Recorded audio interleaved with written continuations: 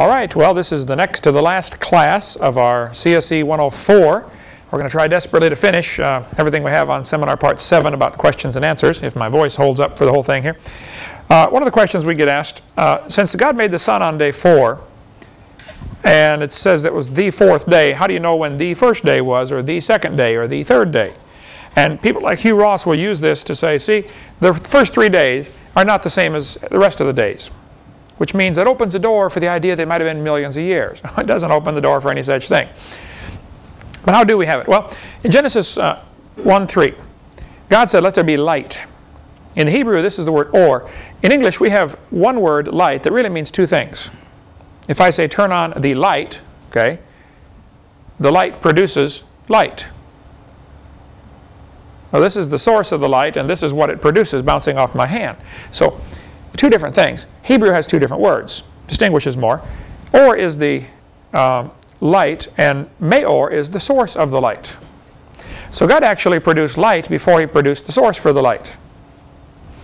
God saw the light that it was good, and God divided the light from the darkness. You look at Genesis 1:5, and God called the light, that is, or, day, and this was the first day. When you get down to verse 14, God said, let there be lights. Hebrew is meor, which means the light giver. So first He made the light. Apparently, Henry Morris has a great footnote on that, saying God made the electromagnetic spectrum, which includes all, He put everything into motion. They've now discovered that sound waves can produce light. High-frequency sound can hit water and gives off light. So God spoke, and everything. I don't understand it. I doubt anybody does, but apparently there's a strong relationship between sound, God speaking, and the energy in the universe. Which goes back to universe. Uni means single, and verse is a spoken sentence. You know, we have verse and prose in English. All the energy has come from. All the energies come from God speaking. Let there be. And everything said, okay, yes, sir, Lord. I don't understand. I'm sure we're going to get to heaven and say, wow, you know. Right now we can just, you know, scratch our head and wonder. But I really suspect we're going to find there's a strong connection between God's voice and everything actually owes itself, its very existence, to God's word. God's spoken word. So a day, a 24-hour day, is one spin of the earth in relation to anything. Our day starts at midnight. The sun's not even out. So these guys that get all bent out of shape say, oh, you can't have a day without the sun. Well, yes, you can. Okay. If the sun disappeared right now, poof, blew up, we'd still have a 24-hour day. Only a few of them, till we all froze, you know. Okay, but we would have, it'd still be a 24-hour day. So these guys are really stretching desperately to try to find some way to stick millions of years into the Bible, and there's absolutely no justification for it. In Genesis 1:15, God said, let them be for lights, meor, light givers. These are the sources of the light, okay, the sun, the moon, the stars, etc., to give light upon the earth. And He made the greater light, greater meor, that's the sun, to rule the day, and the lesser light to rule the night. Now some, of course, read this verse and say, oh, the lesser light, that must be the moon. Certainly could be, but I don't know. It doesn't say that, though, does it? All it says is the lesser light. Carl Baugh's book on the panorama of creation is very interesting. He said when God first made the earth, it had this canopy of water or ice surrounding it. And when the sunlight hits one side, this canopy of ice would transmit the light to the other side like fiber optics, and it would light up the other side, just a night light. You know, it's a little terrifying when it's pitch black outside. But when there's a full moon, it's, you know, you can still sleep, but it's just not, you're not quite so terrified. Okay, when it's a full moon. His theory is that probably God, you know, thought of everything that man needed and made it just perfect. Stronger magnetic field, so you could feel which way is north. You would never get disoriented. Couldn't possibly get lost, because you know, bees and birds navigate by the magnetic field. And so if man could also feel the magnetic field, if it was stronger back in those days, or if we had better iron concentration or something, I don't know, but that's just all something to think about and consider. So God made the light, and then He made the lights, the sources of the light. Psalm 27 says, the Lord is my light. He actually is the light. Not only the source for the light, He is the light. God is light. And in Greek, New Testament's in Greek, of course, so it's a different word. Phos, where we get our word phosphorescent for light. Psalm 8 says, when I consider the heavens and the stars and all this stuff is God created. So God made the lights, the light, and then He made the sources for the light. That would be the difference between or and may or. So could they have days before the sun? Yes, they certainly could. Here's some observations about light. Since God is light, he can make light without a source. And many ancient cultures worship the sun, so I think God made the sun later in the creation purposely so people would not think they're supposed to worship the sun. The sun is not the source of our life on earth. God is the source of our life. And I said life, not light, okay? So God's children would know you don't worship the sun. It's a very interesting thing to have, and you ought to keep it up there, but we don't, it's not necessarily the source of our, we don't have to have the sun to have days. We can have days without the sun. Okay, another interesting story. Mr. Flatt and Mrs. Flatt. Years ago, a friend of mine from Mississippi came to hear me speak at a school I spoke at in Alabama, and he said, Brother Hovind, let's go to McDonald's. I want to show you something interesting. So we went to McDonald's and got some lunch or something. We sat there. He took 2 pieces of paper, and he wrote on them, Mr. Flatt and Mrs. Flatt. And he set them on the table at McDonald's. He said, I want you to imagine that we have 2 flat people. They live in flatland. They are 2-dimensional. Put them on the table like this. Mr. Flatt and Mrs. Flatt. I said, okay. He said, they have no concept of a 3rd dimension. They are simply 2-dimensional people. Mr. Flatt sees Mrs. Flatt, and what he really sees is a line. He can walk around and figure out she's actually a rectangle, but he actually only sees 1 dimension, the length. He perceives 2 dimensions. Now here we are, 3-dimensional people, but you actually only see 2 dimensions. What you guys are seeing live in this classroom looks exactly like what the people are seeing on the video screen, but what they're seeing on video is 2-dimensional. It's on a flat screen on TV. So you only actually see the width and the height, but you perceive the depth. That's why they call it depth perception. Now if you only have 1 eye, it's much more difficult to have depth perception. But with 2 eyes, you get better depth perception like that. You all know how that goes. Okay. He said, okay, Mr. Flatt and Mrs. Flatt live in flatland. They have no concept of a 3rd dimension. As far as they're concerned, it doesn't exist. So I, as a 3-dimensional person, would like to reveal myself to Mr. Flatt and Mrs. Flatt. Well, there's no way they're going to understand me because I have more dimensions than they do. But if I stick my finger through the table, Mr. Flatt comes over and sees a circle, which is the cross-section of my finger. Over here I stick 3 fingers through the table. Mrs. Flatt goes and sees 3 circles. So they're going to meet together and say, oh honey, I saw Kent Hovind, he's 1 circle. She's going to say, no dear, he's 3 circles, I saw him. And they're going to split the church and start the church of the 1 circles and the church of the 3 circles. But neither one fully understands me, do they? They don't have a clue, okay? You just can't put a 3-dimensional object into 2 dimensions. You know, you can do it slice at a time. If you drop a ball through a plane, you know, it makes a dot and then a small circle, bigger circle, bigger circle, bigger circle, and then smaller, smaller, smaller dot as it falls through the plane. You just keep slicing it up. But a 2-dimensional person can't understand a 3-dimensional being. By the same token, God apparently has more dimensions. In Ephesians chapter 3, verse 18, this is the verse he showed me, it says that we may be able to comprehend with all saints what is the length and depth and breadth and height. 4 dimensions. And to understand the love of Christ which passeth knowledge. Understand something that passes knowledge. I've thought about that till my brain hurts, okay? But we really do understand something that passes knowledge. But apparently there's more to God. See, now, here Mr. Flatt and Mrs. Flatt are living in flatland. I am outside of their world. I can put my hand right on top of both of them. I can actually be closer to them than they could ever get to each other. And they would be unaware of my presence. And the Bible has all sorts of verses. You know, the Lord is in us and around us and through us and over us and under us. And I don't see him. How close is he? Well, he's closer than a brother. Just go home and think about that one. That's the best I can do on that. Let's go to the next question, okay? I've thought about it for 10 years since he told me that, and I marvel at the thought, you know. What about the races? Where do we get all these different races? There's no question there are different varieties of skin colors of people in the world, okay? No question. For 17 years, I drove a bus in an all-black neighborhood, brought black kids to church, and absolutely had a wonderful time. You know, amazing culture. I thoroughly enjoyed myself. But what about these different races? Where do they come from? Actually, I'm going to answer this question differently than I would 20 years ago. There aren't any races. There's one race, the human race. Now, there are different skin colors, but there's only one race. Are these different races of cows? No, they're different skin colors of cows, right? Okay. There are 4 different theories about where the races come from, where the skin colors come from. I'll probably use the word races, but you know, ignore that, okay? I mean races. I mean the skin colors. 4 different theories, okay? One theory says all the different skin colors come from Adam and Eve. They were medium brown, and they produced, say, 100 or 200 kids in the first family, whatever they had, you know, 800 years worth. Maybe 800 years worth if it's like my wife and I. But we had 3 right in a row, so we've got to figure out what's causing this, honey.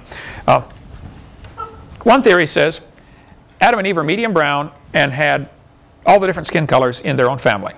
Certainly could be, I don't know, okay? The second theory, and by the way, that is possible for, like a black couple here in England had 3 albino children. Kind of interesting, you know, just different pigmentation. There are people who sometimes will have, you know, a couple where the great-great-great-great-grandmother was black, and you have all white generations after that, and all of a sudden you have a black baby born, or almost black baby. You know, that has happened.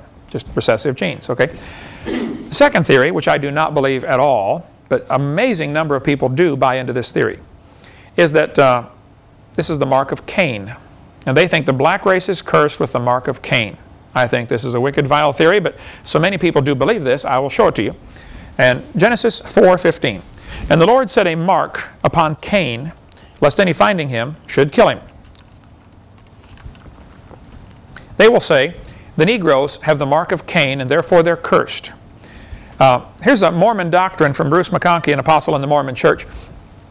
This is what the Mormons have taught for a long time, for over a century. They're changing now when they found out the Negroes could play basketball for Brigham Young University. Until that time, the Negroes were excluded from Mormonism. Look what they said here. Negroes in this life are denied the priesthood. Under no circumstances can they hold this delegation of authority from the Almighty. This is from the book of Abra 1:20-27. The gospel message of salvation is not carried affirmatively to them. Negroes are not equal with other races, where the reception of certain spiritual blessings are concerned, particularly the priesthood and the temple blessings that flow therefom. But this inequality is not of man's origin, it is the Lord's doing. It is based on His eternal laws of justice. I should be on. Make a note for me to fix that typo there. Based on His eternal laws of justice, and grows out of the lack of spiritual valiance of those concerned in their first estate. Now look at that last sentence. This is based on the lack of spiritual valiance in their first estate. The Mormons teach Adam went to heaven and became the God of this world. And there are many gods. And if you're a good Mormon, you get to go to heaven and be God of your own world. They teach that Adam has thousands of wives. He lives on the planet Kolob. He has normal sexual relations with those wives and produces spirit babies. If the spirit baby is valiant in heaven, he comes down to earth and gets a white-skinned body.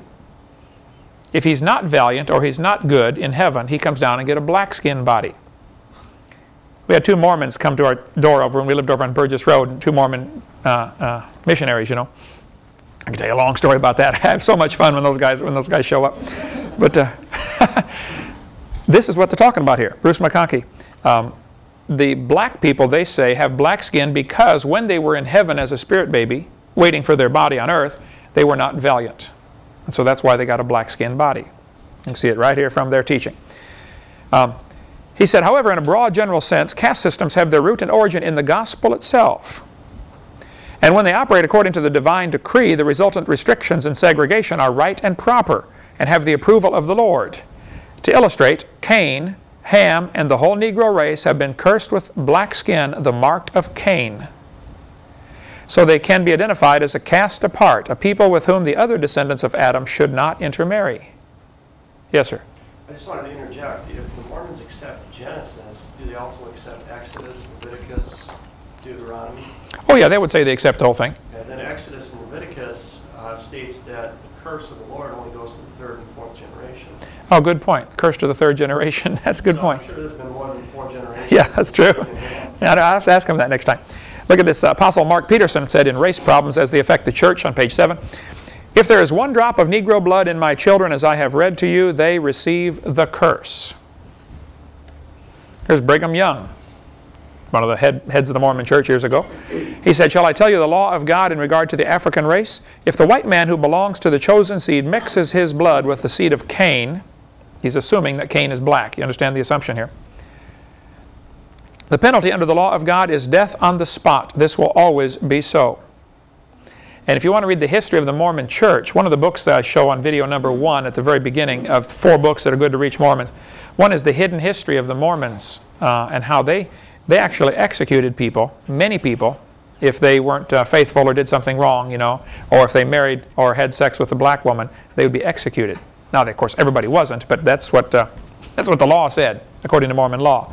Now, they're kind of embarrassed about this now, and they try to hide this, but that's what it was. So I don't think the curse of Cain is anything close to Scripture. One problem with saying that Cain became the first black man, an obvious problem with that, when you get to Noah, you're back to one family. So you have a genetic bottleneck here, which would stop all this. Since Cain was before the flood, Noah was after the flood.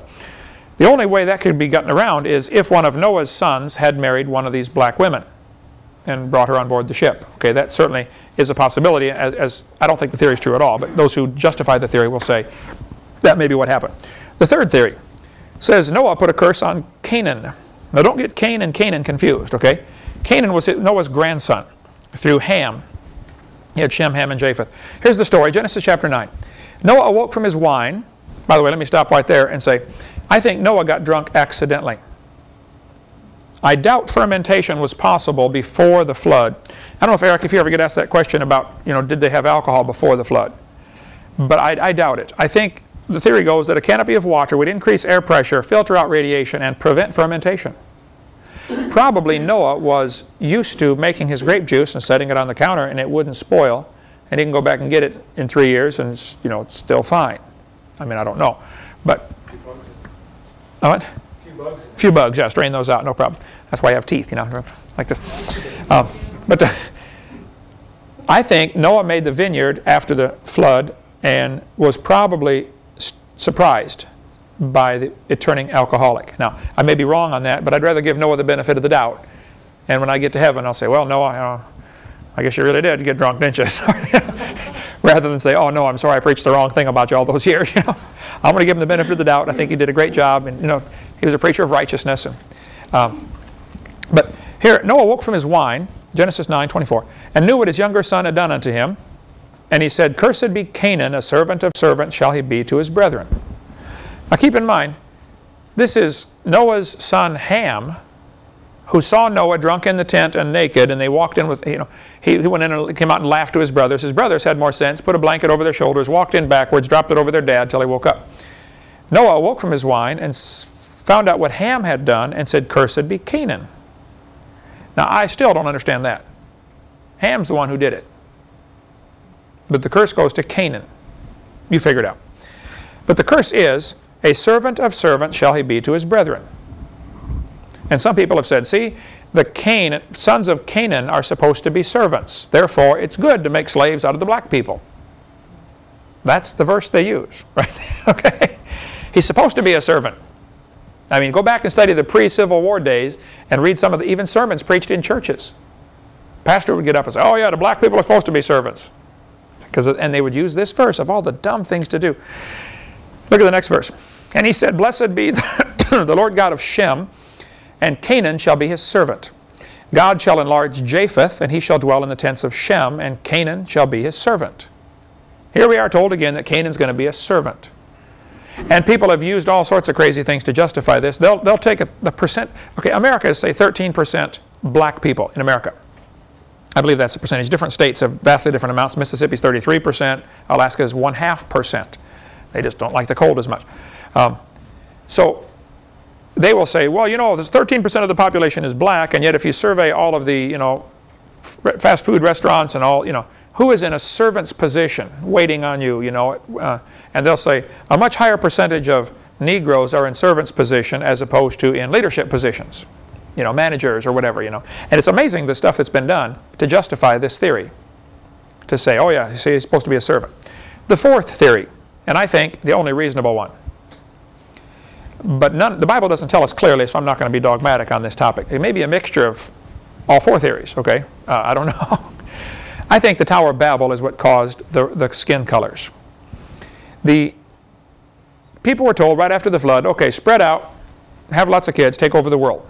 Okay, replenish the earth. Nimrod said, we're not going to do that. We're staying right here. I'm going to be boss, and we're going to build a tower to heaven. Now, there's many theories about this Tower of Babel. Some people say, obviously, they knew they couldn't build a tower to heaven. Others say, oh, no, they calculated what's the maximum height the water can get, and they built the tower to be above that maximum height, and so just so some people could escape if there was another flood. Because the flood was still in their memory. You know, Shem is probably still around when they're building this tower. Probably Noah's still around, preaching to them, hey, you guys were wrong, don't do this. Other people think they built the tower in spite of heaven's command.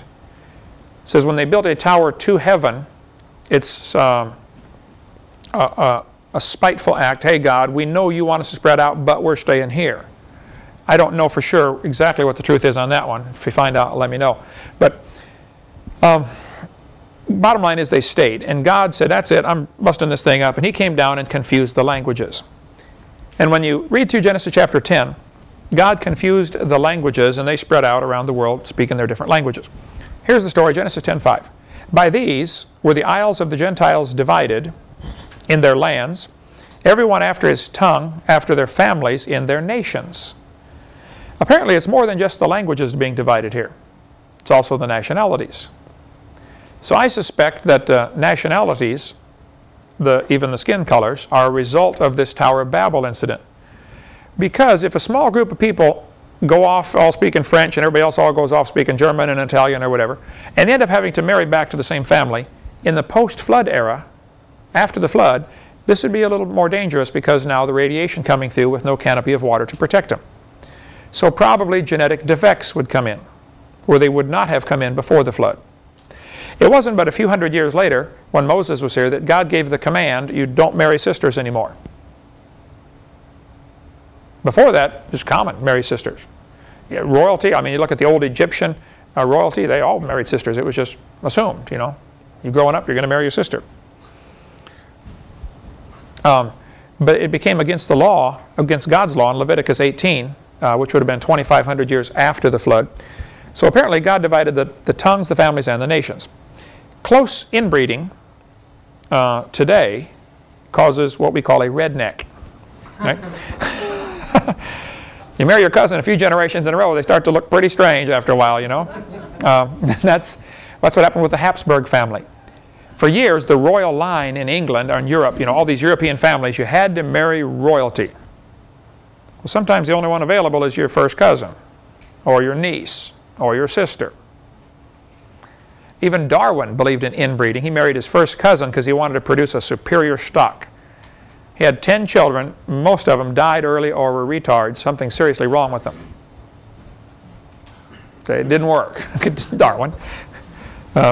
But the Habsburg family started to look real strange after a few generations of marrying, you know, your cousin every time, or your niece or your sister. They started to have a real distinctive look about them. Real long, curved nose, you know, and a long, pointed face. And those were known as the Habsburgs. Genesis 10:32. These are the families of the sons of Noah after the generations in their nations, and by these were the nations divided in the earth after the flood. So Genesis 10, I think, is pretty clear that the nations came from this Tower of Babel as well as the languages. Now later in chapter 11, verse 1, it says, the whole earth was of one language. And Farrell Till, the former preacher turned atheist that I debated, said, see, there's a contradiction in the Bible. Chapter 10 says we have the languages, and now chapter 11 says we have one language. Well, this is going back and retelling the story. It's not a contradiction at all, okay? It's like, you know, like I think we mentioned that last week, wasn't it, about the headlines in the newspaper, you know, bus crash kills 40 people. And then you read the story and it says the bus was traveling down, you know, Main Street. You say, wait a minute, I thought the bus crash killed 40 people. Well, yeah, they're retelling the story, duh, okay? And chapter 11 is retelling the story in more detail of what happened in chapter 10. Okay, there's a great book about what happened after the flood, if you want to get the book by Bill Cooper. It's just a tremendous book on tracing the genealogies of all these people. Where did Noah's sons go and their grandkids and great-grandkids? A very excellent book if you like that type of research. on the genealogies. You can get that from our ministry. Okay, I went through chapter 10 and tried diligently to count how many grandsons Noah had. I found it surprisingly hard to figure out who's a grandson and who's a great-grandson and who's a great-great-grandson. Here's my best guess. Japheth, remember Noah had Shem, Ham, and Japheth. Japheth had about 14 kids and grandkids. Ham had 31 kids and grandkids. Now one of those 31 is Canaan. So if the curse is on Canaan to become black, which I do not believe, then all of the sons of Ham would not be black necessarily. Right? He's got a lot of other sons in there. And if you read the Bible, in Psalm 105, it says Israel also came into Egypt, and Jacob journeyed in the land of Ham. This is one of those things in the Scripture where they often say the same thing twice in a different way to make sure you can't goof it up. Israel, for instance, is the same guy as Jacob. God changed his name. So this is telling the same sentence twice. This is a Hebrew, I forget what they call it, some way of mentioning the same truth twice. So Egypt is the land of Ham. The Bible's pretty clear about that. And verse 27, they showed his signs among them and wonders in the land of Ham. Psalm 106, they forget God, their salvation, which had done great things in Egypt, wondrous works in the land of Ham. The Bible tells us that the land of Ham is Africa. And I don't think there's much question in most Bible scholars' mind that the Hamites are the black people. So Noah's 3 sons apparently are the origin of the 3 major divisions of skin colors: the black people, the oriental people, and the white people. All came from Noah. There's no reason to be a racist and think one is superior to the rest, okay? Just there's a distinction here. Japheth is the father of the Europeans. According to most Bible scholars, they'll say, oh yeah, the sons of Japheth went and settled up toward Europe. This would be, Italy, Germany, Greece, the white-skinned people. Ham became the father of all the Africans. And if you look right there in Israel, or even in Turkey where Noah's Ark landed, that's kind of the point where those 3 continents come together. Asia, which would be, China, Japan, all that on the far right, Europe on the far left, and Africa going south. Now, there's a couple of theories about living near the equator does not cause you to have black skin. Okay, it might give you a good suntan, but your kids don't inherit that. Any more than if you cut your arm off, your kids will inherit, that trait. Black people do have more melanin in their skin, and therefore they are more tolerant of the sun.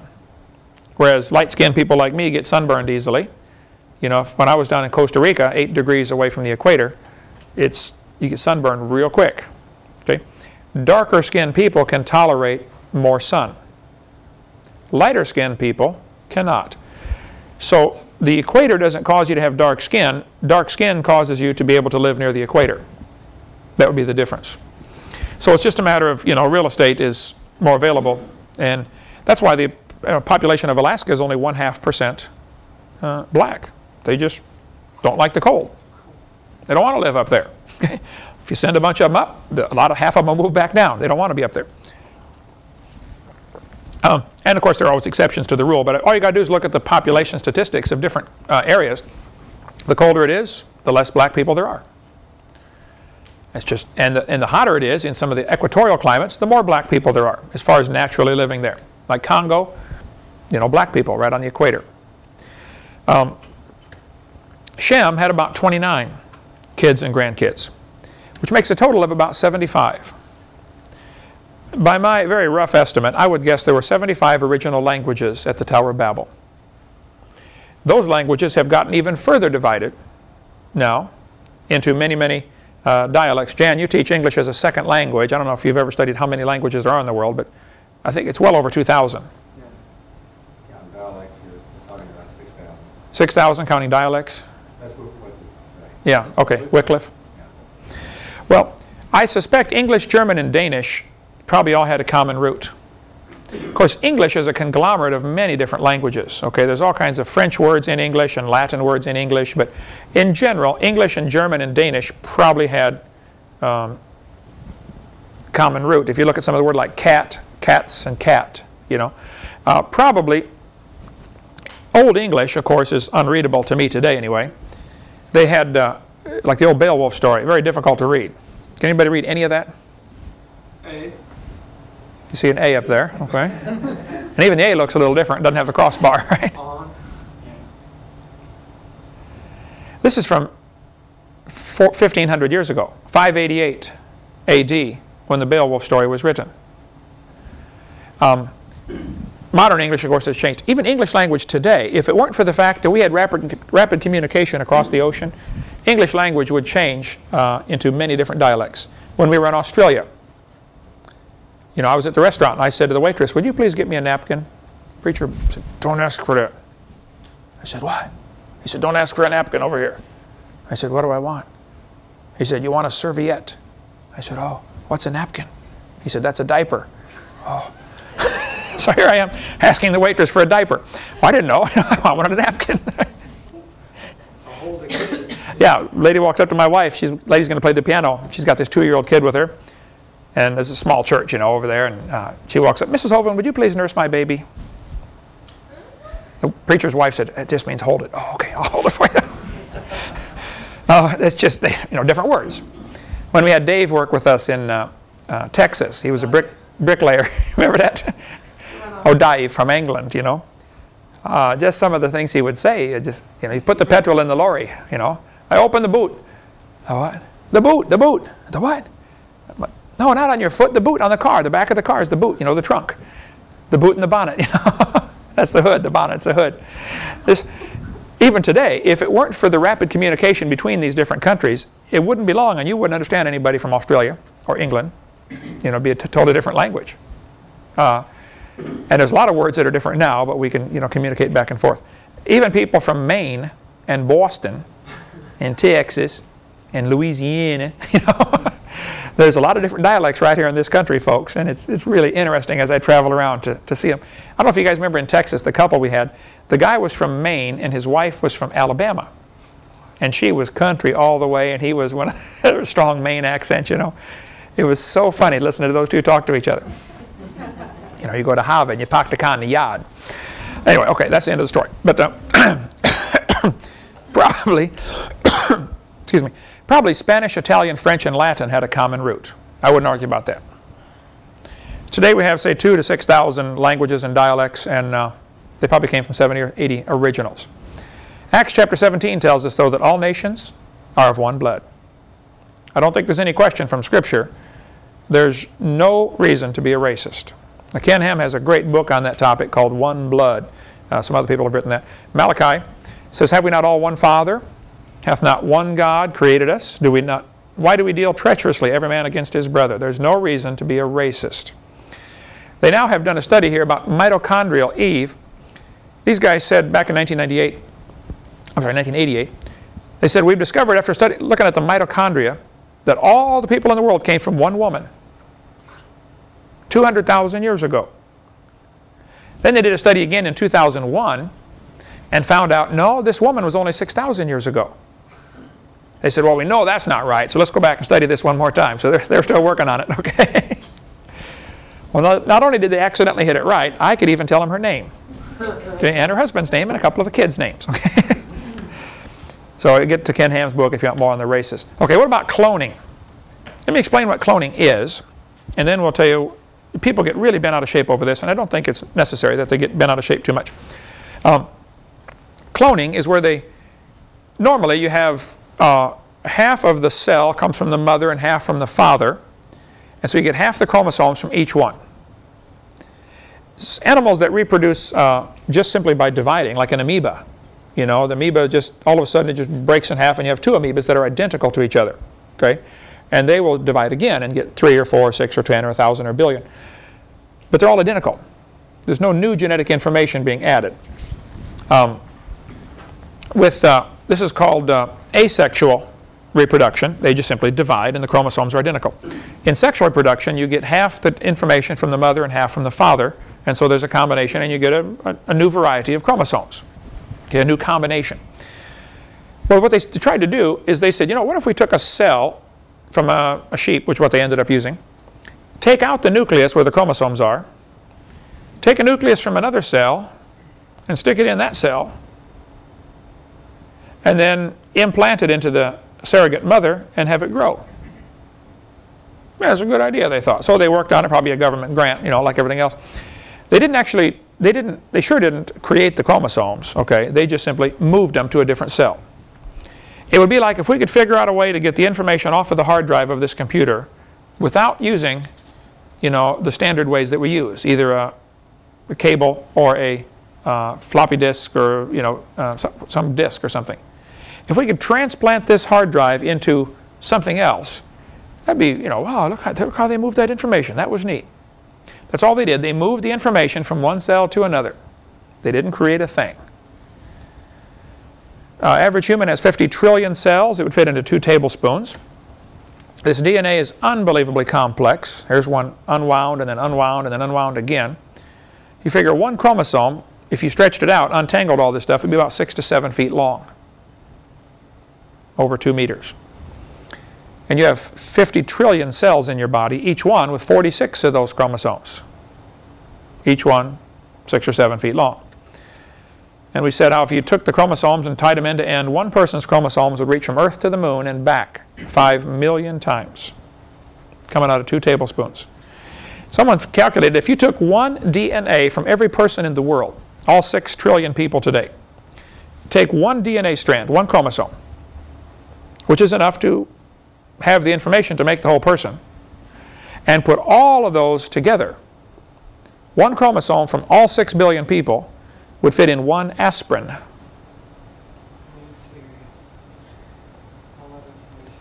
So all that information in one aspirin could reproduce all the people in the world today.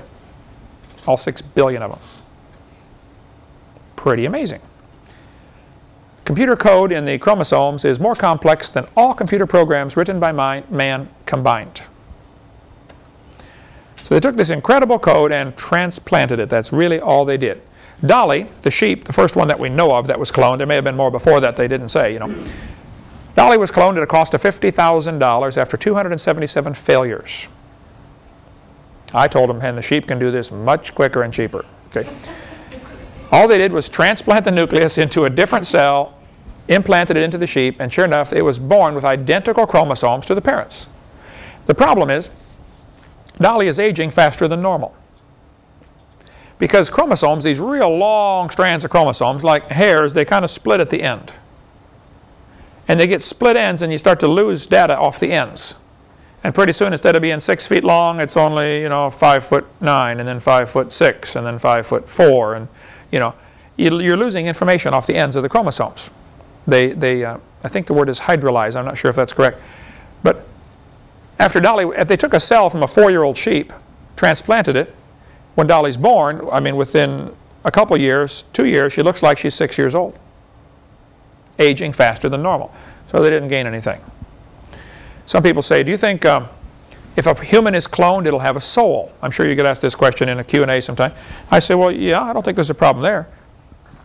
If a woman takes fertility drugs and ends up having quintuplets, and she was normally would have 1, but now she had 5, do they all have a soul? Well, yeah. Should they have been born? Probably not, you know, but they were. Timothy in the Bible, his father was a Greek, his mother was Jew. They weren't supposed to marry. They did. Timothy's born. Did God use him? Oh yeah, great man. Ruth, the Moabitess. Well, the whole nation of Moab never should have been born. And then you get Ruth marrying into the Jewish line, and she's one of the great-great-great-great-great-grandmothers of Jesus. Yeah, God can still use people, okay? I don't think we get... Some Christians are all bent out of shape that if a person is cloned, they won't have a soul and all this kind of... I don't think that's true. I'm not worried about it. I am a little worried that we might create something that, you know, with genetic engineering, it's possible to create something for which there is a disease for which there is no cure. You know, like when the people from Europe came to America, many Indian tribes died off from diseases because they had no immunity to those diseases. Wiped out whole tribes. So we may end up with genetic engineering, make something that'll, you know, get out of hand, get away from us. Anyway, 2 of every sort, God said, basic kinds of animals. Okay. Next question we'll take up right after the break. So let's take a few minute break and we'll continue.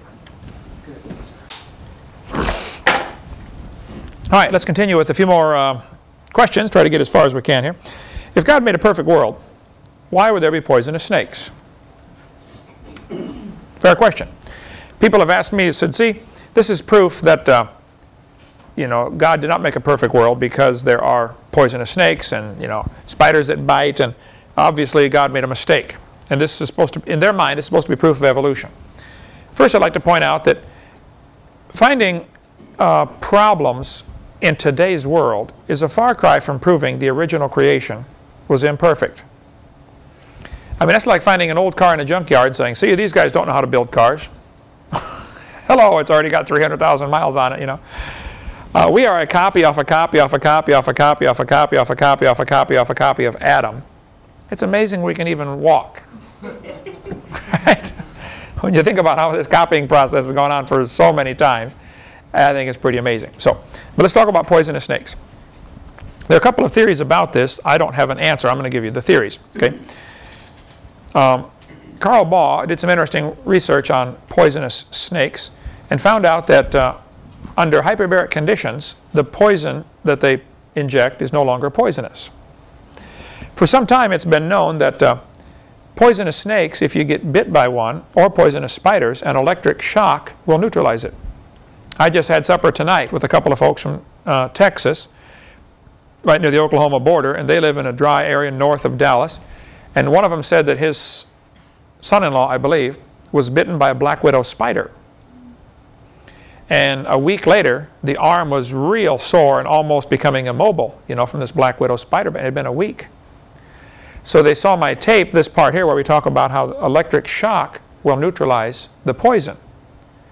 And so they went and got a stun gun, but of course the probes are this far apart. So they took it apart and lengthened the probes and attached them to a little plate, put one on each side of his arm, and shocked it with this stun gun. So the shock went all the way through the tissue where this poison was, apparently. And next day, perfectly fine.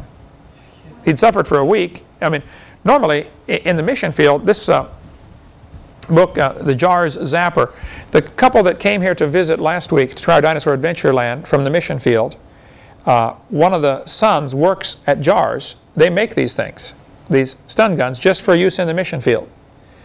If you get bit by any poisonous snake or spider, they will take a high voltage shock right to the injury site, and if you get it within 30 minutes, the pain is gone within 15 minutes. There was one lady in Texas, her son, little baby, 1.5 years old I think, got bit by a brown recluse spider. Now the brown recluse spider is incredibly poisonous, especially to a child. You know, the spider is going to inject a certain amount of poison. Well, if you have 200 pounds of body mass to absorb it, it's not quite the same as if you have 30 pounds of body mass to absorb it.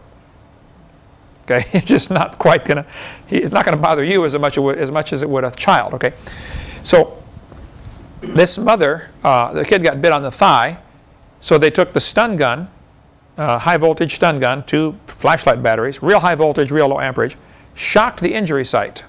Zap! Within 6 minutes, the kid was back out playing. Forgot all about the pain. It's gone.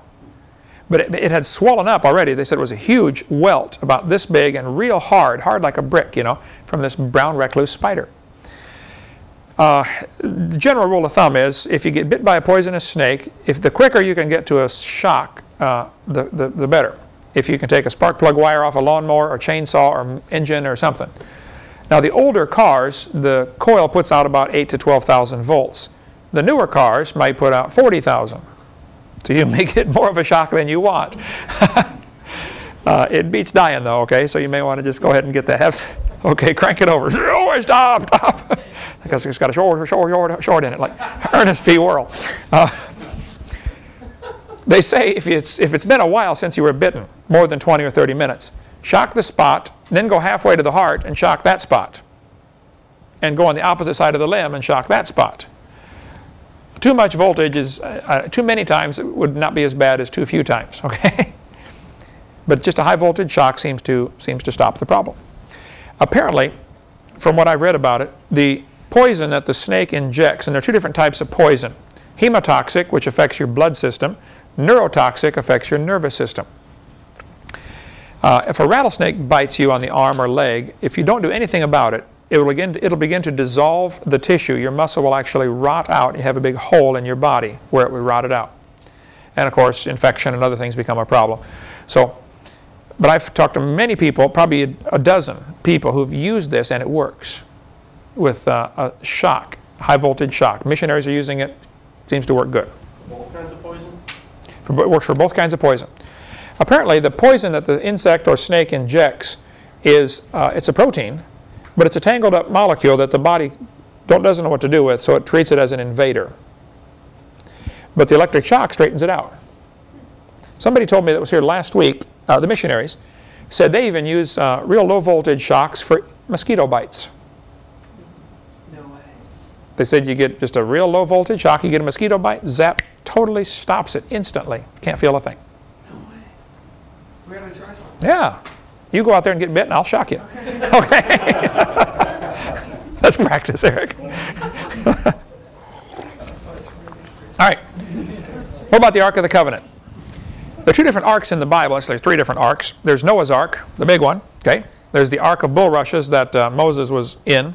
Okay. The little basket daubed with pitch that they put baby Moses in. And then there's the Ark of the Covenant. That was a gold box about the size of this table, actually, with rim around the top. The lid would come off. The lid is called the mercy seat. Inside the Ark of the Covenant, the Hebrews kept their sacred things. In there was the the Ten Commandments, the bowl of manna. Remember that they saved one bowl of manna when God gave them extra. And they saved the walking stick of Aaron. Because everybody said, I want to be priest. And, Moses said, okay, everybody bring me your stick, carve your name on there. Aaron carved his name on, all the rest of them carved their name. And they put them out before the Lord. And the next day, Aaron's had grown. It had budded, leaves, almonds on it, and all that. So apparently they saved it in this ark for a while. Those were the only three things in the ark. So what happened to the ark? Well, here's the story. In Jeremiah, it tells us about the things that they took away out of Israel. Remember, Jeremiah was the prophet in Israel, and God told him to go tell the king to surrender. You're going to lose. Nebuchadnezzar, I sent Nebuchadnezzar to take you guys captive. Don't fight him. Voluntarily go into captivity. So they did. They did not obey the Lord. Nebuchadnezzar came and took these guys away captive. He said, I want you to surrender, and they didn't surrender, so he beat them all up and killed large numbers of them, and he took them away. It mentions all the stuff they took away here. They took away the spoons, the cups, the candlesticks. It never mentions the ark. You would think the most valuable piece of furniture they had would be mentioned. It didn't mention it. Nebuchadnezzar brought these things out of Jerusalem, and now in Ezra chapter 1, Cyrus the king is going to send them back. So it mentions all sorts of things that Cyrus sent back in Ezra chapter 1. 29 knives. I mean, if it's going to mention 29 knives, surely it would mention the Ark of the Covenant. It doesn't. No place in either passage is the Ark of the Covenant mentioned. Here's the story that Ron Wyatt told me before he died. I sat in his living room and talked to him for 3 hours about the Ark of the Covenant. He said, Brother Hovind, I found the Ark of the Covenant. I said, yeah, right. Okay, and I'm Methuselah. I'm still around. He said, no, Brother Hovind, I really did. I said, well, tell me about it, Ron. Now, Ron was a great guy. He was the kind of guy that if I was God, I would let him find all these things, because he wasn't out for any glory. He's not bragging about it. He wasn't, not looking for money. Just he wanted to. He's a humble servant of the Lord. He had a lot of Seventh-day Adventist teaching in him, which I would disagree with, some of the things they teach. He wasn't a Seventh-day Adventist, but he believed some of the things they believe, okay? He said, I was walking along the north side of Jerusalem and with an Israeli friend of mine, and we're walking along talking about things, and what happened here, because Ron's been a student of Scripture for many, many years, okay, and knew it extremely well. He said, we're walking along, all of a sudden my left arm stuck out, and I pointed to this garbage dump. There's a pile of rubble been there for hundreds of years, up against the side of this cliff. And there's a road along the bottom, there's a big cliff and another plateau on top.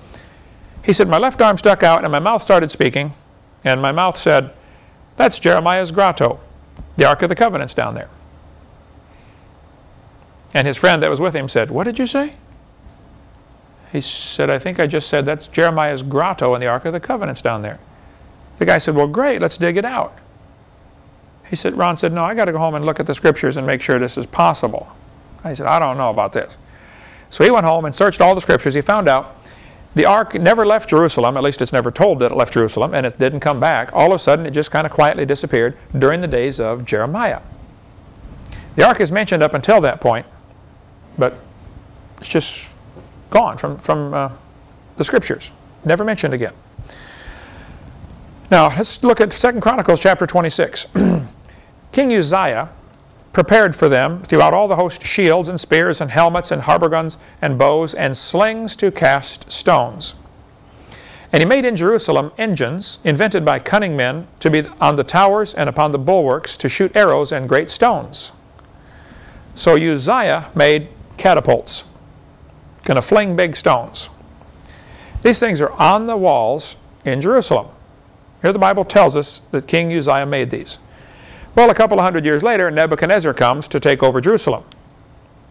He doesn't want his guys walking up to the wall because these guys got these huge machines on top that fling stones. Catapults. There's a catapult right there.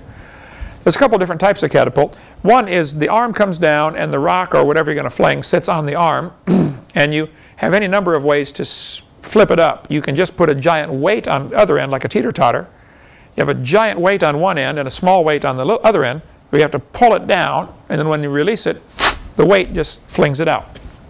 You can get even more distance by having a cable or a rope on there so it gives the snap the whip effect. There's a contest, I think it was in Junkyard Wars, they had who could throw the car the farthest. They threw a whole car. They made these machines, you know. They're flinging this car, you know, 120 yards. And why? Who cares? Anyway. Uzziah made these catapults to fling big stones. So they would, of course, have some kind of maximum range. I mean, you couldn't fling them forever. So apparently, Nebuchadnezzar built a wall outside the range of these catapults. Object is to starve the people out. A siege. That's, you go, you camp around, nobody comes in, nobody goes out. Eventually, they run out of food. And so they built a wall outside the city wall. Jerusalem already had a city wall. They back up a few hundred yards or whatever their maximum range was, build another wall. Nebuchadnezzar did. Inside these two is called no man's land. Catapults can't fling the rocks quite far enough to hit the new wall, and nobody can get through to bring you any more food, so it's just a matter of time till you're starving. After you've eaten all the food, then you eat all the horses and all the cows, and then the rats, and then then you surrender. Maybe. So Ron said he figures that Jeremiah knew they were going to lose. The king was not listening to God's word. God said surrender, they wouldn't surrender. Nebuchadnezzar is going to take over. Jeremiah said, well, I better hide the ark and some of the temple furniture. So he thinks Jeremiah took the Ark of the Covenant, the table of showbread, some of the important temple furniture, took it out at night in between these two walls, outside the city wall, but inside the siege wall, and took it into one of a cave area. And there's caves all over there. It's like honeycomb, this area, little tunnels and big tunnels, and you can crawl around and get lost and they never find you. He took it back in one of these and then built a false wall in front of it. And Jeremiah and everybody else went off into captivity. And apparently he died there and didn't get a chance to tell anybody where it was. Or, for whatever reason, people lost track of where it was. And for 2,600 years, nobody knew where the Ark of the Covenant was. Ron spends the next 8 years, I believe he said, digging through this garbage dump, moving mountains of rubble. It's been accumulating for hundreds of years. He said as they're digging, there's a wall and then a flat place where the road was and a bunch of junk piled up against it. So they're digging and moving all this junk for, he said, he went over there as much time as he could spare for, I think he said 8 years. Okay. He and his sons, and he would hire a neighbor, people over there, pay them to come work moving all this junk. As they moved the pile down lower and lower, they came to 3 squares cut into the rock, into the side of this cliff. Obviously chiseled in by somebody, a couple inches deep, just recessed. He thought, now that is strange. What is this? Three of them. Kept digging down farther and farther through the junk. And they came to a little ledge sticking out, solid rock, with a square hole in it. And there was kind of a truncated pyramid shape stuck in the hole. So he pulls this rock out, and there's a square hole about 2.5 feet deep. Somebody's chiseled this into the rock. He said, yeah, Brother Hovind, here's the plug I took out. He goes over, and he's using it for a doorstop in his house up in Nashville. He said, this is the plug I took out. Apparently, this hole was to put a cross in to crucify somebody. And they would keep, when they're not using it, they stick the plug in the hole to keep dirt out of the hole. Right above this were the 3 things set into the rock. He said, I think that's where they put the signs in 3 languages, what the guy's being crucified for, what his crime was. He said, we kept moving more junk out of the way, and we found 3 more holes down a little lower. So they had a ledge where the important criminal was crucified, and then 3 more, you know, 1 on each side and 1 straight in front. He said, apparently they were set up, they could crucify a max of 4 at a time. He said, while we're digging through this, we also found, he said, it was really strange, we found, all of a sudden we hit a layer of a whole bunch of rocks about the size of hardballs, baseballs. Hundreds and hundreds of these rocks. And then we began finding all sorts of fragments of finger bones. Bones of people's fingers. Little slivers. He said, I work at the hospital. You know, he's a nurse anesthesiologist. He said, I recognized them right away. I said, these are finger bones. What are they doing here? And he said, man, I bet this is where they stoned people to death. Everybody's throwing rocks at you. What are you going to do? Put your hands up to cover your face. It's going to smack your fingers right off. So he said he's digging along, and he notices from this one hole up on the ledge, the one by itself, there's a crack in the solid rock. He said it's this huge solid rock slab, and there's a crack right in the middle. So I thought that was kind of strange, about a ½ inch wide, just a little, you know, a little crack, but you know, real long crack, running straight out from the foot of this square hole. He said, we didn't think anything of it. We're over there digging and digging and, you know, spending weeks and months, and after several years of digging over there, they find this cave system which goes everywhere. Here's a picture of Ron going into some of the caves. He said many of these holes you have to breathe out in order to squeeze through. I mean, it's that tight. He said we're digging and exposing these things all over the place, and we find this little cave and we squeeze in and find out there's nothing there, so you go back out and find, you know. He said we're exploring all these caves. He said all of a sudden one of my Arab friends came out through one of these little holes, and he said, I quit, and took off. He didn't even give me a chance to explain why. He just said, I quit. It's sort of like the cave crawler, only all rock, no way to rescue you, okay? That cave crawler we did up at the Sequoia Cave, or Cave in Alabama, Childersburg, Alabama. Oh, anyway. The Soto Caverns, thank you, okay. So Ron squeezes into this area, and he squeezes through and opens up into a bigger room, and he said he's looking around in here with his flashlight, and he sees a little gold glint, you know, flash back at him. So he goes over and he, you know, dusts this thing off, and there's the table of showbread. He thinks it's the table of showbread. You know, a little table, a little smaller than this, all gold. And he said, and he looked back in this one end area, and he could see this on the far right side. The upper picture is his picture that he drew. He said it looked like a box made out of solid rock. Somebody taken this big rock and hollowed out the middle, chiseled out the middle, and put a solid rock lid on top of it. He said, but it was real close to the ceiling, and he said, I couldn't get my head over the top to see what's in the box. But the lid had been cracked, and part of it was moved away. And right above the crack in the lid was a crack in the ceiling. And he said, we finally did a bunch of measurements and figured out that crack in the ceiling goes straight up to the crack that we found earlier, up above from this, where the cross was. He says, I think Jesus, when he died on the cross, the Bible says the rocks rent, and his blood ran right down through that crack, right onto the Ark of the Covenant, which was inside right below him, in 15 or 20 feet of rock. I mean, that sure preaches good. I don't know if it's true or not, right? But that's the story Ron told me. And some people really blast Ron Wyatt for all sorts of things. Well, he never, you know, they'll say, Some of his finds were never documented. Well, that may be true, but that doesn't prove they're wrong. Not documented is not the same as proven wrong. A vast difference, all right? And he gets blasted all the time by these guys who, one guy said, how can one man find so many things? I said, well, how much time do you spend over there? He said, none. I said, okay, well, then he's probably likely to find more than you. You don't need to be a genius to figure that out. But according to Ron, Jesus, when he was crucified on the cross, and it's not even, Golgotha that they show you when they go on the tours of Israel over there, they have you this place up on top of a hill. He said, that's not it. He said, it's right here. It's garbage dump. So Ron says he found the real place where Jesus was crucified, and the real Ark of the Covenant. He said he finally did get to where he could move the concrete lid out of the way and look inside. And he said he thought about it long and hard before he touched it. He remembered the last guy that touched it, Uzzah. God struck him dead. But then he said, I'm a blood-bought, born-again Christian. Uzzah was only, his sins were covered, mine are cleansed. He opened it up. Inside were the 10 Commandments. The bowl of manna wasn't there, and Aaron's walking stick wasn't there. Why? I don't know. They're never mentioned. Again, after the one time they're mentioned that they were in there, apparently they rotted eventually and they threw them away. But that's his story. He says he didn't move it. He just went and told the Hebrew high priests or whoever, the authorities, hey, I found the ark. Come with me.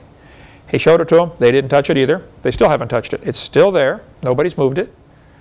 He said he wouldn't make a big deal out of it because he didn't want to start World War III. He said, if you go around, hey, we got the Ark of the Covenant, if the average Jew finds this out, they're going to go tear down the Mosque of Omar because they want to build their temple real bad. You remember the guy that came here and played the harp on our back porch? He stopped in. He said, Brother Hovind, I saw your tapes. I love your ministry. And we get a lot of people stop in, to visit us. And I said, well, what do you do? He said, well, I play the harp. He's a professional harpist, and he gave us a couple of CDs that he's made. It's just incredible harp music, And he brought his harp on the back porch and set it up on the gazebo, and we had all of our staff come in there while he played the harp for us. Gorgeous music. I said, brother, what do you know about the harps in Israel? He said, well, I'm helping them make the harps for the temple worship in Israel. Because in the Bible they had so many people that had harps, they played in the temple. I said, really? He said, yeah. He said, I've been over there many times to Israel helping them make the harps to get ready for when they rebuild the temple. He said they've got, I don't know, 30 or 40 or 50 of them made now, these harps, these little special harps they built. I said, well, have you talked to the high priests about the Ark of the Covenant? He said, yeah, it's really strange. He said, they've been over there working like mad getting ready to build their temple. They've got the harps ready. They've got the high priest garment ready. They've got, the ashes of the red heifer, and he's naming all these things. He said, but when I mentioned to them, hey, what are you going to do about the Ark of the Covenant? They just smile and say, well, that's taken care of. He said, they won't talk about it. But Ron said, with a jackhammer in 30 minutes, you could knock a big hole in the wall over there and get that ark, just walk out with it. So apparently they're waiting till the temple's built. At the right time, they're going to go in there, take it out, and present it to the world. And the temple has to be built in the place where the... Well, there's an interesting theory about that. Does the temple have to be built on that mountain? There is room to build the temple right next to the Mosque of Omar. And there have been a few attempts with radical Jews who've gone in there to try to lay the cornerstone. And they just about start a big war over there, okay? The Muslims are not happy about this.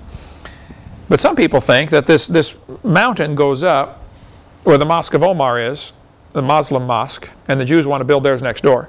Then there's a valley, and it continues with another mountain. One guy told me just a few months ago, he said, Brother Hovind, I think that valley was cut in later. And because since it kind of continues on up, he said, really, they need to be across the valley building, and it's wide open. I mean, I don't know. We'll find out someday. Anyway, Ron says the Ark of the Covenant is still there. It has 2 angels looking down at the mercy seat. The wings are touching, just like the Bible says. And the blood ran onto the mercy. He thinks the blood of Christ ran right down onto the mercy seat. Now, I don't know. I can't verify any of this.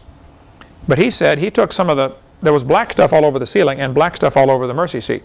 Dried blood. He took it back to the hospital where he works, or got somebody to analyze the dried blood, according to him. And they said, wow, this is human blood. It's pretty old. And it's kind of strange. It only has 23 chromosomes. No way. That's what he said. He's never been able to document any of that. So people really blast him for even saying that. But I don't believe it or disbelieve it. Okay, I'm waiting for confirmation. Again, where is that exactly? This is on the north side of Jerusalem. Now I'm going this next spring. If you want to go with on the tour, I'm going to lead a tour group on a place I've never been. But it's a 10-day cruise. We're going to stop in Greece, Turkey, see some of the cities of Ephesus, Isle of Patmos, where John wrote Revelation. We're going to go see Egypt, climb around in the pyramids, go see the Sphinx, and go to Israel. So I'm getting all kinds of stuff together that we want to be sure to go look at, okay? If I can get some other folks to go with that have been there a bunch of times. I'd like to get Richard Reeves, who's been over there a bunch of times, with Ron, you know, or somebody like that to go with us, and he can take us right and see Sodom and Gomorrah, some of the things that wouldn't be on your normal tour. That's an expensive trip, but that's going to be some trip of a lifetime to see all that stuff. Okay. Uzzah touched the ark and God killed him. So that's why the Jewish authorities have decided we're not going to touch this until we're real sure we got everything ready. Okay, not going to mess around with God anymore. So if you don't believe me, look at WyattMuseum.com, talk to Richard Reeves, or talk to Nell Wyatt, Ron's wife. She can say, look, I knew him. I was married to him for years and years. He was a good, godly man, and I believed him. She never saw it either. Okay, a couple of more thoughts here. The Hebrew letter shin is the symbol for God. The shin is the sort of like, looks like a W. Roughly, I don't know if you can see it on that picture right there. That's the Hebrew letter. Hebrews, I don't know any Hebrew, but I've been told that it's each letter has a numeric value, and also sometimes one letter can mean a whole name. Okay, and most Jews, if you find outside their house on the door, or on the side of the door, they'll have a shin, the symbol for God, the 3-letter. Numbers chapter 6, the Bible says, they shall put my name upon the children of Israel, and I will bless them. Put my name upon the children of Israel. In 1 Kings 9, the Lord said, this will be a hallowed house which thou hast built to put my name there forever. So God said, I'm going to put my name in Jerusalem forever. In 2 Kings, in Jerusalem will I put my name. 2 Kings chapter 21, in Jerusalem, which I have chosen out of all the tribes of Israel, will I put my name forever. In Jerusalem, 2 Chronicles 33, will I put my name forever. A shin, if you look up Psalms 119, Psalm 119 is the longest chapter in the Bible, 176 verses. Every 11 verses go together. Is that right? 11 or 9? It has the number break. Somebody look up your Bible there. Does it go 9 verses to a... It's got all the different... there are 22 letters in the Hebrew alphabet. So there are 22 divisions to Psalm 119. The first group of verses all started with the Hebrew letter A. The second group of verses all started with B. The third all started with C. So if you're a Hebrew kid in 4th grade trying to learn to memorize Psalm 119, it'd be very easy. Much easier than it would be for us to memorize the entire chapter. Because all these verses start with the same thing. The book of Lamentations is that way also. There are 5 chapters in Lamentations. Chapter 1 has 22 verses. Each verse starts with, first verse starts with an A, second verse with a B, third verse with a C. So you can memorize the whole chapter easily. And each verse in chapter 1 has 3 sentences. All of those sentences in verse 1 start with A. All 3 sentences in verse 2 start with a B. Chapter 2 is the same way. When you come to chapter 3, it has 66 verses instead of 22. Still divisible by 22 though. So now verse 1, 2, and 3 all start with A, and then verse 3, 4, 5 all start with B, etc. in Hebrew. Of course, it doesn't translate to English. Well, there's a lot of things like that in the scriptures that we don't catch. You notice the shin, S-C-H-I-N here in Psalm 119, 161. There's the little weird-looking W again, the Hebrew letter shin. God said he would put his name in Jerusalem. Well, Jerusalem happens to have 3 valleys. The city itself is a big shin. Put my name there forever. That'll preach. There's a sermon in there somewhere. Somebody find it. Okay. Another next question. What about Bigfoot? My brother has 2 of them. I have interviewed 8 people who've seen one. Todd Jurasic in Oklahoma told me he saw one. There's his phone number. This last church I was at, the guy told me that that video footage was fake. He works with the guy that wore the costume for that. The last church you were at was in what state? Washington? Washington. I go to. When I was in Washington, or when I was in, I was either Washington or. I go to Idaho this week, right next door. I think it was Washington. So you're saying the guy at the church you were at said he works with the guy who wore that costume to make the. They're getting ready to talk about. They're getting ready to publish some book about it. About the Patterson film. Yeah. He's not supposed to show the costume to anybody or something like that. He still has the costume. Ah, it could be. I don't know if it's fake or not. The Patterson film is the best and most famous film of all, showing this ape-like creature walking away from the creek. According to the story, Patterson and his buddy were up riding horses looking for Bigfoot. He's a Bigfoot researcher, okay? And so when somebody's out looking for Bigfoot and then finds it and gets a good picture, you got to say, let's really double check this, okay? So I can't verify the film or not. All I know is I've had 8 Christians tell me at different locations all over the country, Mr. Hovind, I saw one. This is not the Patterson one, okay? I've had 3 tell me that they've seen it. You've had 3. Bill Gibbons from Canada, who wrote the book with me, Claws, Jaws, and Dinosaurs, he is doing a lot of research in Oklahoma where there are many folks who claim they've seen Bigfoot in this one region right near the Oklahoma-Arkansas border. There are many sightings in the woods there. One guy apparently shot one here 2 years ago with a .30-06 at 10 o'clock at night, and the others came and dragged it off. I mean, you can study Bigfoot for the rest of your life, and there's a lot of people who devote their whole life to it, you know. If you watched Harry and the Hendersons. The guys who I've talked to tell me it's like Harry and the Hendersons. It's 7 feet tall, 8 feet tall, stinks, long hair, can run incredibly fast. I was preaching in Port St. Joe, Florida. I think you preached in Port St. Joe, didn't you, at that church? One of the kids there in the high school was a senior in high school. He came to me after this seminar. He said, Brother Hovind, what do you think about Bigfoot? I said, man, I don't know. I don't laugh at people who claim they've seen it because I don't know. He said, well, good. Let me tell you a story then. Because he was waiting to see what I would say before he continued. He said, I saw one. He said, about 6 months ago, I heard a noise outside my trailer. We had a mobile home. He said, it's like 10 o'clock at night. And I stepped out the door and looked over, and there was this thing stood up. He said, it was almost even with the top of my trailer, which would have been just but nearly 9 feet tall. He said the eyes were red. Many people say that. The eyes are red. Okay? Maybe it's just like you shine a light in somebody's eyes that reflects the red back, where human eyes don't do that. There's a substance that animals have in their eye that you don't. Their eyes reflect back red. He said the eyes were red.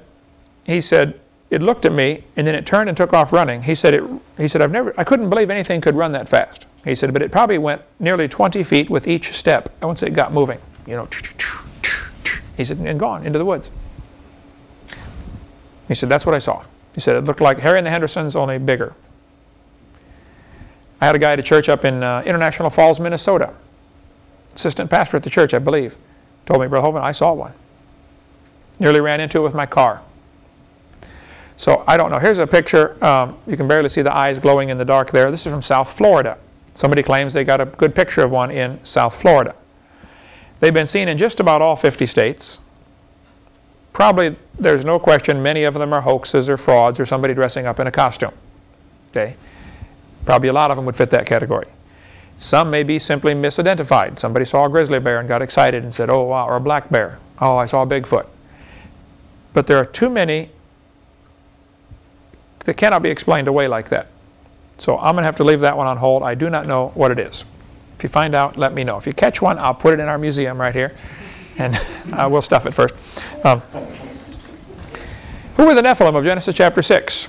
Well, Genesis chapter 6. And it came to pass, when men began to multiply on the face of the earth, and daughters were born unto them, that the sons of God saw the daughters of men, that they were fair, and they took them wives of all which they chose. So the question is, who are these sons of God?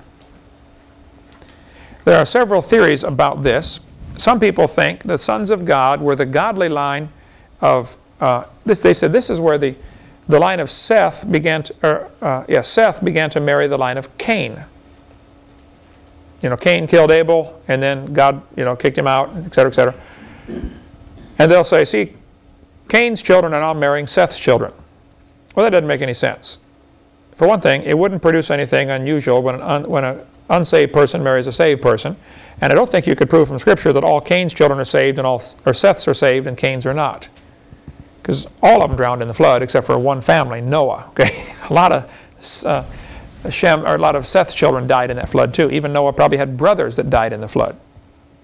Because Noah's father Lamech, it says he lived so many years and had Noah, and then it says he lived 500 more years and had sons and daughters. So Noah's own brothers and sisters weren't listening to him. So I don't buy into the theory that these sons of God are the line of Seth and the evil people are the line of Cain. I don't buy that at all. Henry Morris has a great footnote on this, the best I've seen, in his Defender's Bible. In the Defender's Bible, the Henry Morris footnote,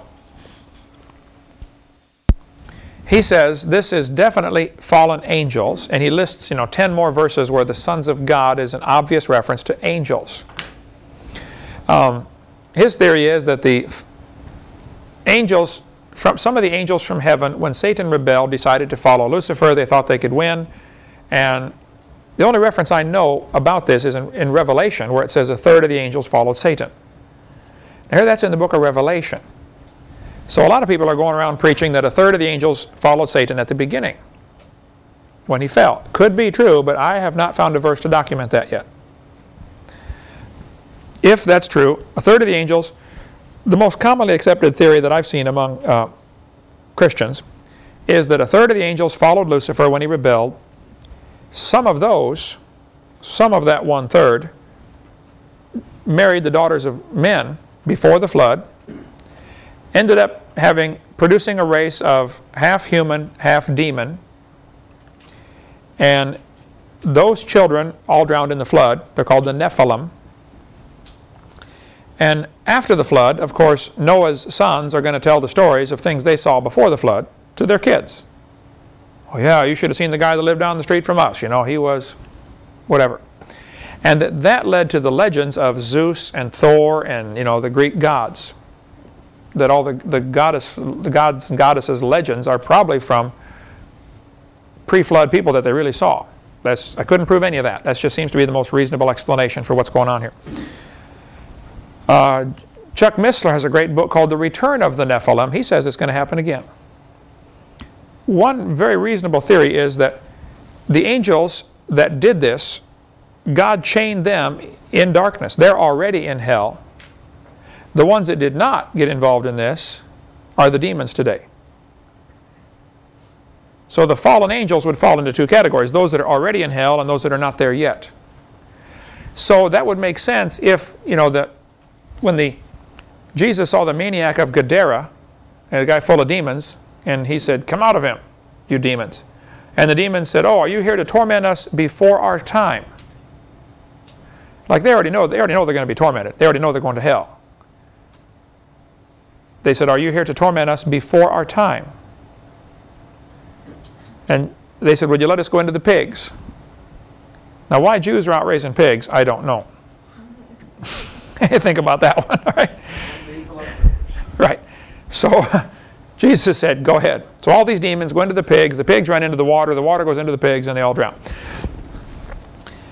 But that's the best I've heard, is that probably these is fallen angels.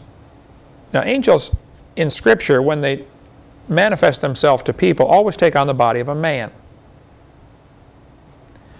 So that's the best I've heard. That the Nephilim are probably the fallen angels, but I don't know. I wouldn't be dogmatic on preaching that, but that's how I do it.